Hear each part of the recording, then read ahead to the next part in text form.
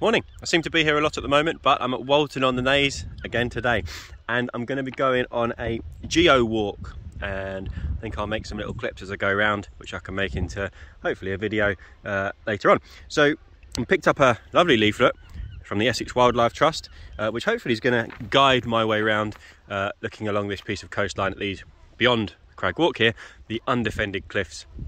You can see the Naze Tower up there, and then these cliffs that are starting to come down. There is mass movement and there is weathering happening up there, and then erosional processes and transportational processes down there nearer the beach and beyond.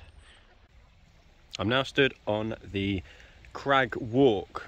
This is a viewing platform, and it also acts as a coastal defence to protect the Naze Tower. It's constructed from boulders of a crystalline rock called larvikite, L-A-R-V-I-K-I-T-E, that's from Norway and was put here in 2011.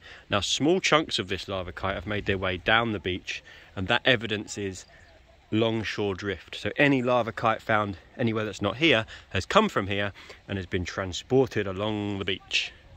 Now, unlike all of the indigenous rocks, the rocks we find here at Walton-on-the-Naze, which are all sedimentary rocks made from sediments, larvikite, which is from the Crag walk, is a crystalline rock formed from magma. These crystals are very large, which shows that they cool down very slowly deep underground.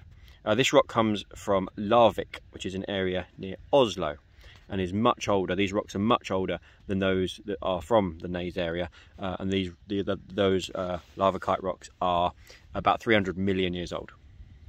I'm now down on the wave cut platform, and we can see here a pillbox dating from the Second World War, and we get a lovely view of the cliffs up there. So this is the full Naze outcrop in ascending order from the bottom: London clay, red crag, then Thames Medway gravels, loess, and then modern soil on the top. This sequence spans nearly 60 million years of recent Earth history and provides evidence of dramatic changes in climate and sea level during that time. Now, these strata have been largely undisturbed, but there's some areas where they have gone a little bit wonky. That is where they have been disturbed, and they are called involutions. So the erosion and the weathering is causing recession all along this piece of coastline that's undefended, but the shape of the cliffs changes the further north we go. So where I've just come from, we can see that the angle is much more shallow. Perhaps the mass movement here is going to be more slumping, a rotational slip, and the further north we go, perhaps it goes into being slides. Perhaps rock falls dominate the cliffs up there, and that's perhaps to do with slight change in the geology in terms of the thickness of the different bands. How fast are the cliffs receding? Well, using an 1874 map as the baseline for this, the cliff recession can be calculated.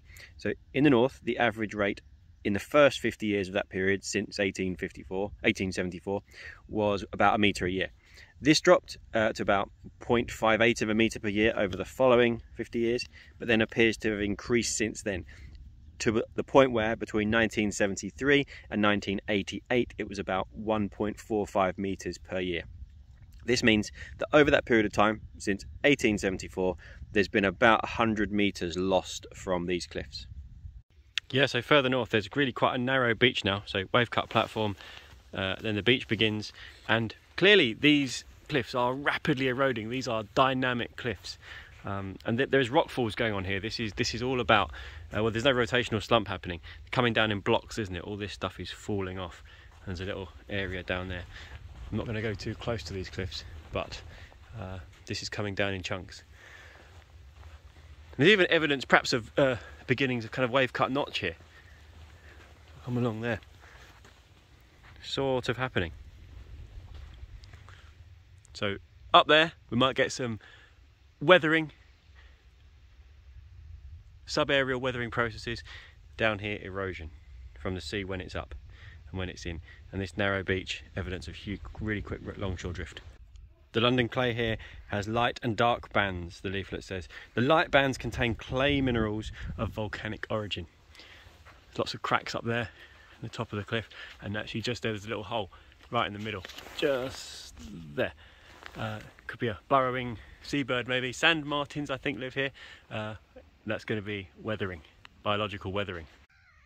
If I could just return to those different coloured bands in the rock, in the London clay. So the Eocene, which was, let's say, 40 million years ago, saw the start of the seafloor spreading that led to the formation of the North Atlantic. That was between Greenland and Europe.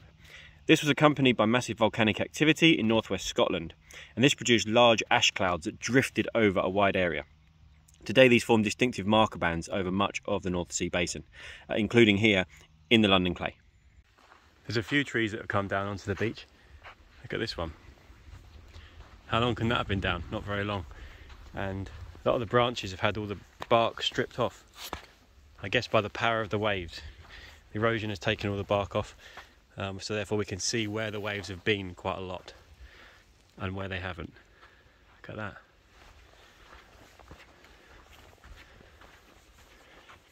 Just gives us a real sense of the dynamic nature of this coastline.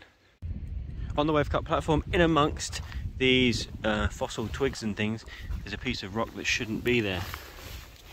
I reckon that is a piece of lavakite, which comes from Crag Walk down there in the distance, indicating Longshore drift has happened.